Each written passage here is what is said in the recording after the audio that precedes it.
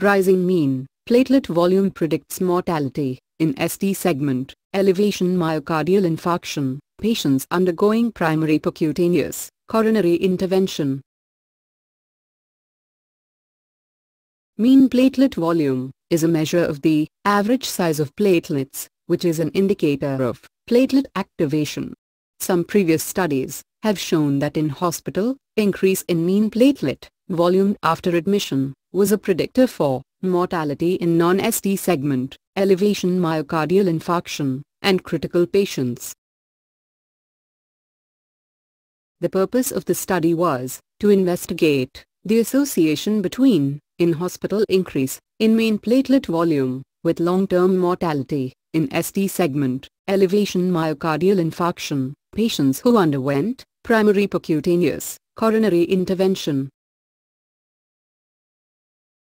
Patients with ST segment, elevation myocardial infarction who underwent primary percutaneous, coronary intervention were included in the study.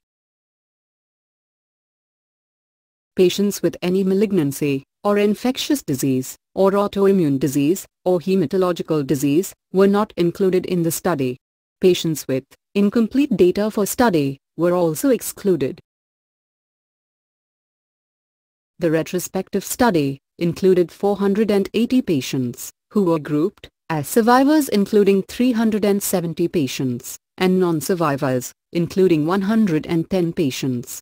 The median follow-up duration of the study was 65.9 months. Change in mean platelet volume was assessed.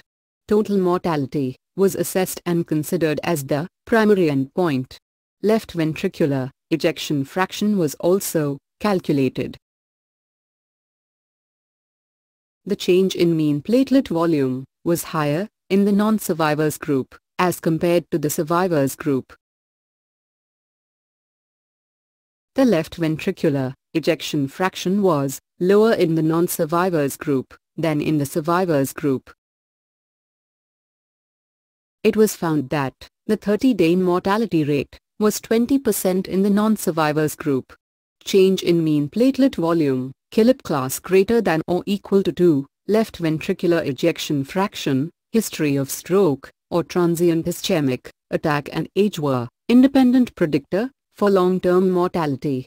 The incidence of heart failure admission was higher in the non-survivors group as compared to the survivors group.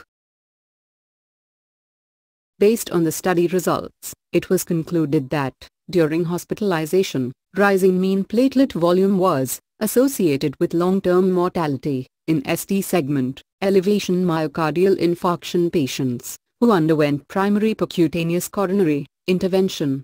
Increased mean platelet volume alone is effective in predicting mortality in ST segment elevation myocardial infarction patients who are treated with primary percutaneous coronary intervention.